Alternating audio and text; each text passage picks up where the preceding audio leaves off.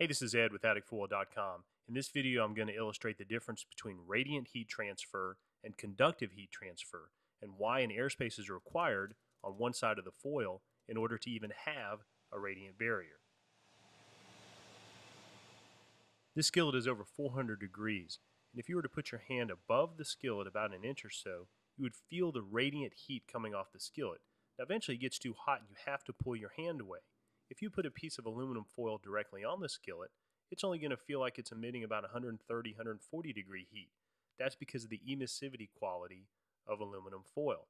If you were to put a piece of foil across the entire skillet, you could hold your hand above it about an inch or so indefinitely because you're barely going to feel any heat coming off the skillet. Now, if you take a piece of AtticFoil radiant barrier and put it on the skillet, it is going to curl a little bit because it's not designed to handle 400 or 500 degree temperatures. In a typical attic, it'll never have any issues as far as curling. It's designed to handle temperatures over 200 degrees. Now I'm going to illustrate conductive heat transfer. If you pour a little bit of water on a piece of aluminum foil, it's eventually going to start to bubble or to boil and cook off. You can see it here in this picture. Now, you've got the hot water boiling because there's no airspace. You've got direct contact between the water, the aluminum foil, and the skillet.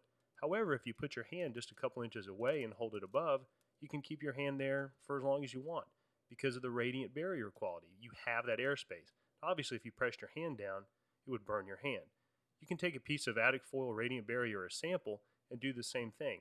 Wrap it around your hand and hold it over a skillet, and it will keep your hand comfortable for as long as you want. That's because it's reflecting the heat away from your hand.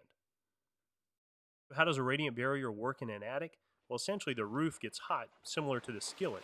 It wants to radiate the heat in both directions, but by stapling it to the bottom of the rafters, that radiant heat's going to go across that airspace. It's going to hit the AtticFoil radiant barrier, be reflected back, and where your hand was basically is your attic or your insulation. It's not going to get as hot.